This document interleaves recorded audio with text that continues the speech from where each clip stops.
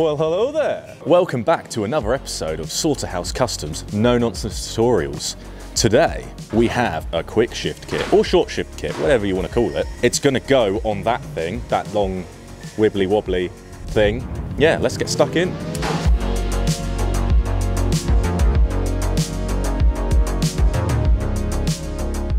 So you bought yourself a T25 and you thought, hey, this is a vehicle. It's got 4 wheels, you know, steering wheels, just drive it on the road, you know, it should feel like a car or a van or something. But instead, it feels like you're rowing a boat because you've got to go like all like that. And you don't really want that in a car because it's a car, not a boat. So this is what we're going to fix.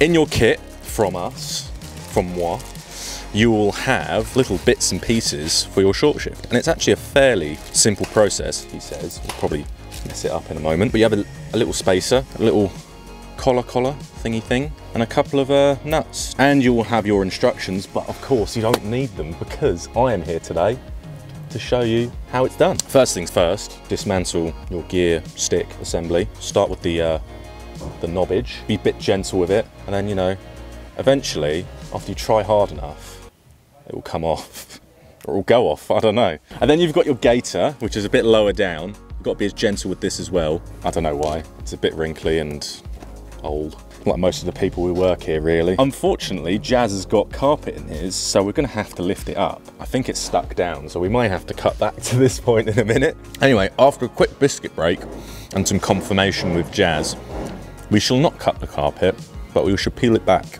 Because in his infinite wisdom, and Jazz has a lot of wisdom, he decided he just wouldn't make a cutout to put his gaiter on. So there you go.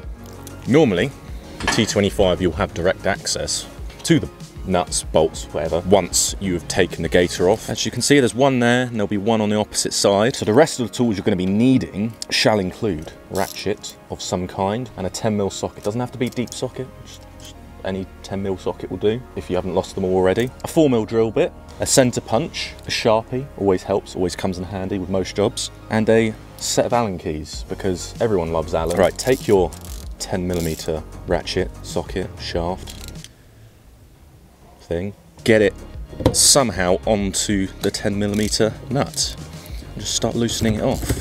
Second nut up there, yeah, there you go. Refer to the instructions. So you will have a little collar, right, with a hole in it. It's got like an internal chamfer there, an external one there. The external one faces up, and you slide that down your shaft. Whoa.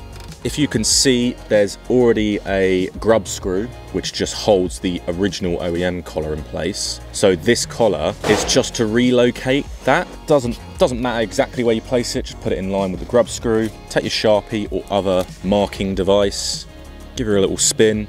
As you can see, there's some other marks on there. We shall not say what that was. So once you've got your hole marked with your template, take your 4mm drill bit, and you're going to drill on that mark 3mm deep. Screwdriver, flathead, in your grub screw, loosen it off until it ping pongs. Spring, collar, grub screw. We should be able to remove the base. So we need to get that through Jazz's silly carpet somehow. I don't think that's going to happen. I need to ask Jazz. Jazz has given us the green light to cut his carpet. I'm just going to put a couple of slots in it. Don't want to do too much damage. Let's see if we can push that through now. There you go.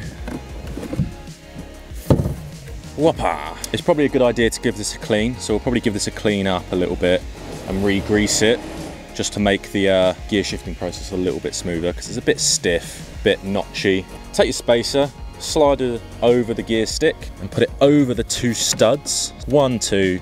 Put them over there, and then you can take your little extending nuts and put them over. You can put them, probably do it like that. Do them now, screw them on. If you've got a deep socket 10mm, that'll help. Otherwise, just a 10mm socket. Doesn't need to be super tight, just hand tight will be fine. That extends the 2 mounting points. You can slide it over. It's quite a snug fit, so there's not much movement. And essentially, we're just going to put this back on. It will be the reverse of the removal. So we've cleaned up the parts, re-greased it, just with some multi-purpose grease. Shouldn't have done that. So we're going to put it back over the shaft now. I want to try and not get any grease on this carpet. I'm just cautious about Jazz's carpet because he might set my ears on fire. Could my glamorous assistant get a cloth or something? Cool, thank you. Do that.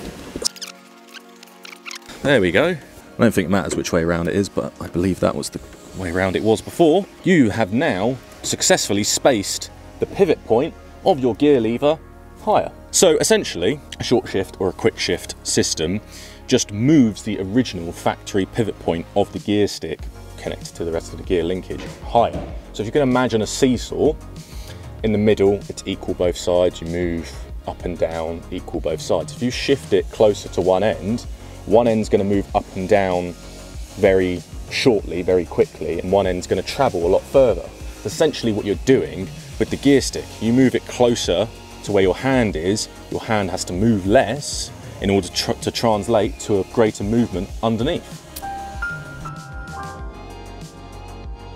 We want the spring and the collar. So slide your spring back on, being careful not to grease up your nice carpet. So you've got your collar, put it back over your shaft. I don't know if you can see, that's where we drilled our little locating hole. So essentially we need to just put that back down over that whilst holding pressure. So yeah, you can feel that locating in there when it moves the collar. Make sure that's fairly tight. And so now you've got the proper amount of pressure back on the base. So essentially all we have left to do, get your nuts and washers, put them back onto the base and reassemble. Gator, gear knob, check that it's all hunky-dory. It's one thing to cycle through the gears while the engine's off, but you want to make sure, when you jump into it, it's going to be, all the gears are grabbing and everything's pulling. So start the engine up, put it in first, second, third, reverse, wherever, and just lift the clutch up to the bite point and just see if the vehicle moves. First.